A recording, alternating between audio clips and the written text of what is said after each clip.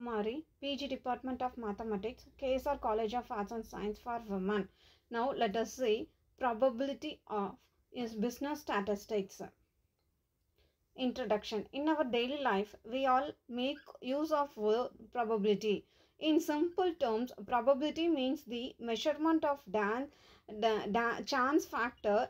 It helps in quantifying uncertainty. For example, the probability it may rain today is half. That is, it may or may not rain.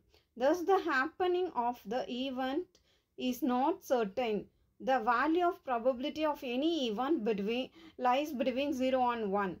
That is, in symbolically we can represent us as P of A equal to number of favorable cases divided by total number of equally likely cases, that is equal to M by N. Definitions. Now let us see the general definitions in probability.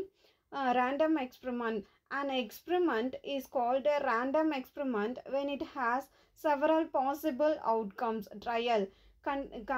Conducting a random experiment once is called a trial.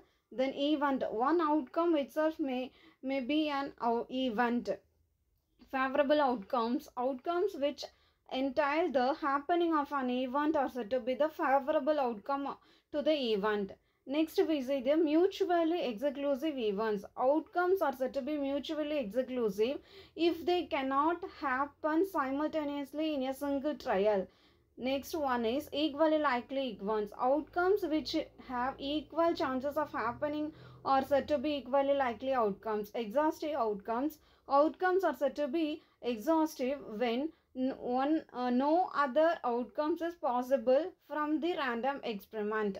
Next we see the addition theorem. Addition theorem is stated as if A and B are any two events of the sample space S and are not disjoint, then P of A union B equal to P of A plus P of B minus P of A intersection B.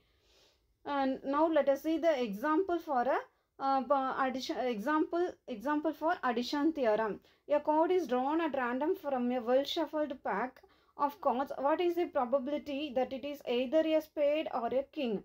The probability of drawing a spade is 13 by 52 and the probability of drawing a king is 4 by 52. By applying the theorem, we have P of A plus P of B minus P of AB, that is equal to 4 by 13.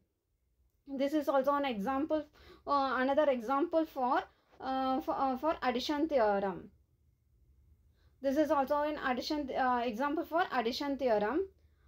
Now let us see the probability of happening at least one event in case of an independent event equal to 1 minus probability of happening of none of the events.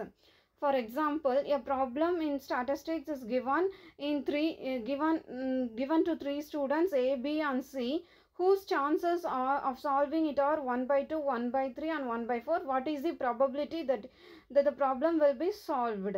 Here P of A equal to 1 by 2, P of B 1 by 3 and P of C equal to 1 by 4. Calculating P of A bar equal to 1 by 2 and P of B bar equal to 2 by 3 and P of C bar equal to 3 by 4. That is probability that none of the solve equal to 1 by 4. Then probability that the problem will be solved equal to 1 minus 1 by 4, that is equal to 3 by 4. Here is the another example for probability of happening an event. Now let us see the conditional probability. Conditional probability is defined as if A and B are two independent events, then the conditional probability of B given A is defined to be P of B given A equal to P of AB divided by P of A. Similarly, conditional probability of A given B is defined as P of A given B equal to P of AB divided by P of B. Now let us see the multiplication theorem. The multiplication theorem states that if A and B are two independent events, then the probability of their simultaneous occurrence is equal to the probability of one event multiplied by the conditional probability of the other. That is P of A B equal to P of A into P of B given A, or P of B into P of A given B.